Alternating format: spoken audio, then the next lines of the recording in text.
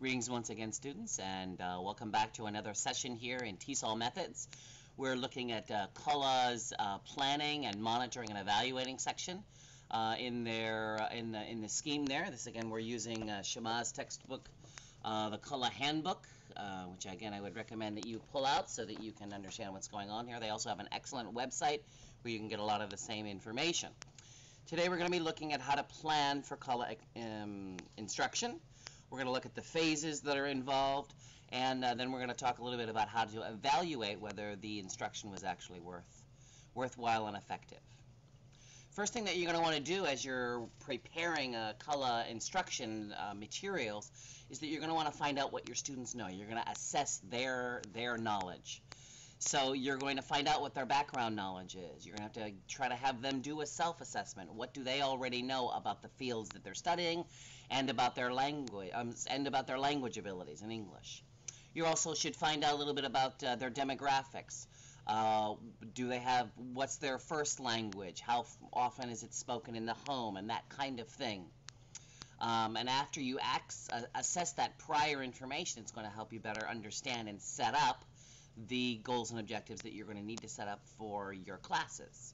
Of course, after you have that background knowledge, after you have the prior knowledge that the students understand, then you can take the knowledge that you have related to the content areas, and you can begin to break that down into goals and objectives, which is the next point here that you're going to have. You want to try to set objectives now that you have the background and you have the information from the areas of study. You should set objectives for content and linguistics and strategic. Try to set up a strategy and linguistic areas and content areas for your lessons. Please bear in mind that these areas should be set up that they are measurable goals. Measurable content goals, measurable linguistic objectives, and measurable strategies. That's basically what I would consider the scope of elements that you're going to be covering in this particular lesson. You may also do the same thing for the entire course or for the entire curriculum. You set up the things that they're supposed to be studying in that particular area. After you set up your goals and you know what it is you're aiming for, you now need to collect the materials that you need, and you need to start putting them together.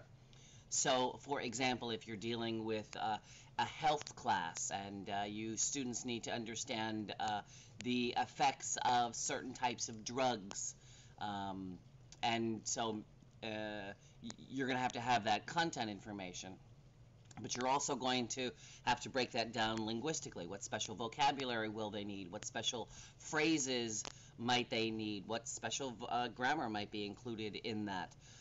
Questions that they might be using, some functional skills, and then strategies.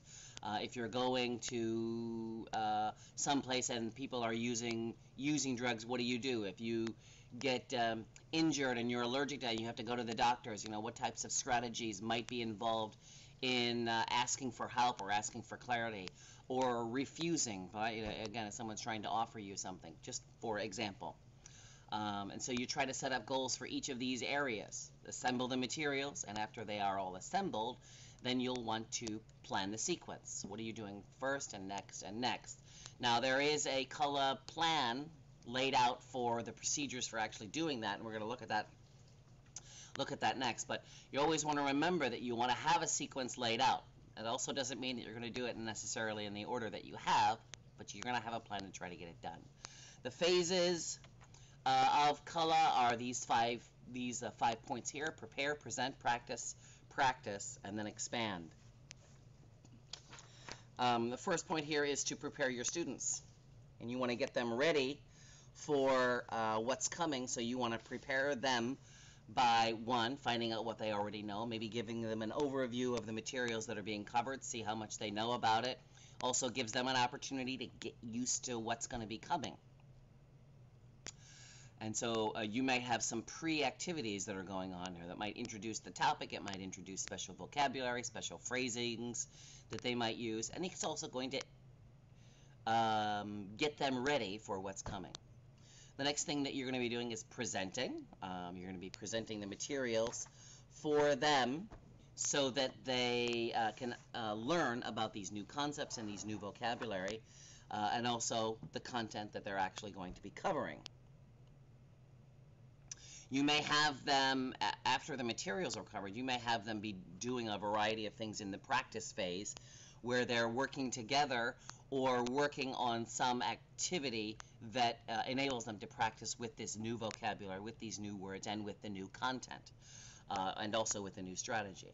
As I mentioned before, oftentimes it's good to have students get into small groups and work together.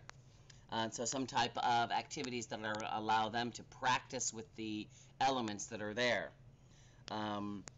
You may, well, there's a lot of different ways that you can do this, but you may have them work in pairs in trying to accomplish a particular task. You may give them a scenario where a particular event has happened and they now need to engage the strategies that you had practiced. But regardless, you're going to want them to practice. When you're done with that, you're going to want them to, this is the wrong word here, folks, you're going to want them to evaluate how well they did. How good were the materials? How helpful was this? And so you'll note, and many times in my classes at the end of the semester, I'll be asking that. How was this? Was it helpful? Was it good for your learning abilities? Did you get something out of this? What is it that you got? You know, how can we make this better type of thing? Some type of self-evaluation. Did they learn? And the last thing is expansion. Always a good thing to do. It's always good to have extra materials around just in case. It's also good to let them know they can build on their own. So students can now take the information that they have already learned through the presentation and the practice. They can take this new information, they can combine it with some of the old. Maybe they'll take this strategy that they've learned in this particular lesson and try to apply it to some other area. So you can have them expand what's going on. Sometimes in a reading activity, for example, where they're required to respond in some way. So if we're keeping the same idea of health, for example, I remember reading, having my students read a short story. It was about 3 or 4 paragraphs long. It was about this girl who was considering committing suicide. And she's home alone, and she's thinking about it, and she gets a knife, and she's thinking about slitting her wrists. And just then her parents come home, and she drops the knife, and she goes and sits down, and her parents come in and ask her, "Oh dear, how was your day?" And she said, "Oh, it's just an ordinary day like any other day." Of course, it has all this different meaning. And what I did after we went through, presenting the materials, and we talked about a strategy for dealing with problems like this, and we also talked about the vocabulary. And one of the things I had them do for an expansion was to write a letter to this girl. And so that they were trying to use the materials that they've learned in an extended type of way that, I didn't know what was going to happen. So that would be an interesting thing that you could do in again, some form of expansion. So you have materials that you cover, and but then you can try to grow that, a what if type of thing. What if you actually met this person and you could respond to them? What would you do? So expansion is going to be the last phase that you're going to have here in a CALLA instruction. You've done the preparing, you've prepared your students, you've presented the materials, you've practiced, and now that you've gone through all this, now you want to evaluate. How was this? And you can evaluate yourself, obviously, but you can also have other people evaluate you. Record your class, or have someone sit in and watch, and then you can see about your instructional strategies. How was everything going? How was your voice? Did you have appropriate speech? Were you too fast or too slow? Was your volume not good? Tone, was it clear? Was it understandable? So you should be able to monitor that and see how that is. Is that going to be an impediment to your teaching, or is it going to be a plus?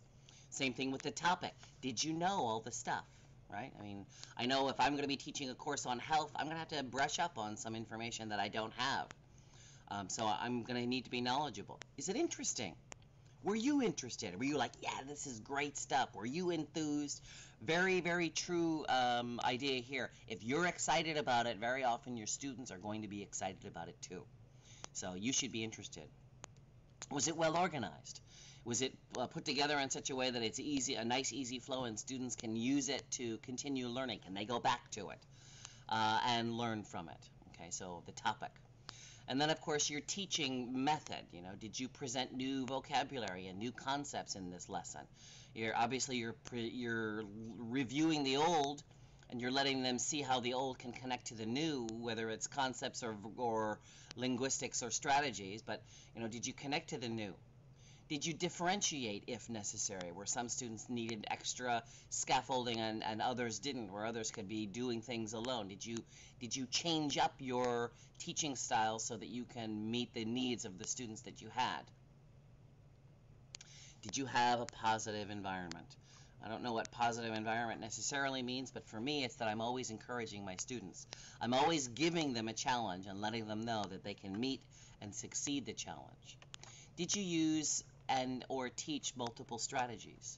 Try to give students opportunities to see these multiple strategies in action and actually use them. A variety of things that you can look at when you're analyzing a CALLA instruction episode, right?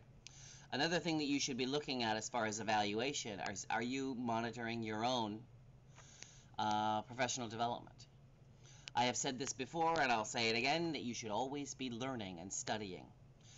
It is disheartening to me to see teachers who have stopped learning and they're not interested in trying to learn new ideas and understand new things. Now, I say that with a very large caveat. There are many things that come out into the news and say, oh, this is new, oh, this is great, and it's not new and it's not great, it's the same old thing. It's kind of like the idea of the word New Age, the New Age movement. Well, it isn't new and it's not an age. It's been here before, and you will find as you study and begin to learn, there are a lot of concepts and ideas that come around and someone says, hey, it's been there before. We've seen this before. Now, that doesn't mean there's not new stuff coming, and so we should continue to try to develop and do research and learn new things. But bear in mind, there's also a lot of stuff there that's just been rehashed and repackaged. Last thing here is that you might want to get a coach. As I've mentioned before, iron sharpens iron, so one man can sharpen another. You might want someone to evaluate you. Obviously, you want to be able to take their criticisms properly. But if you get a coach, they're going to be able to help you along. They're going to be able to help and show you your responsibilities as a CALLA instructor as well as the student responsibilities as a CALLA learner. But if you get a coach, that might be a plus for you as far as trying to evaluate your teaching abilities. And that's all that I have for this particular chapter about planning, monitoring, evaluating. There are some very good samples in here, one in particular, which you've seen partially before, the CALLA Instructional Sequence Guideline. It's on page 93 in the book that I have.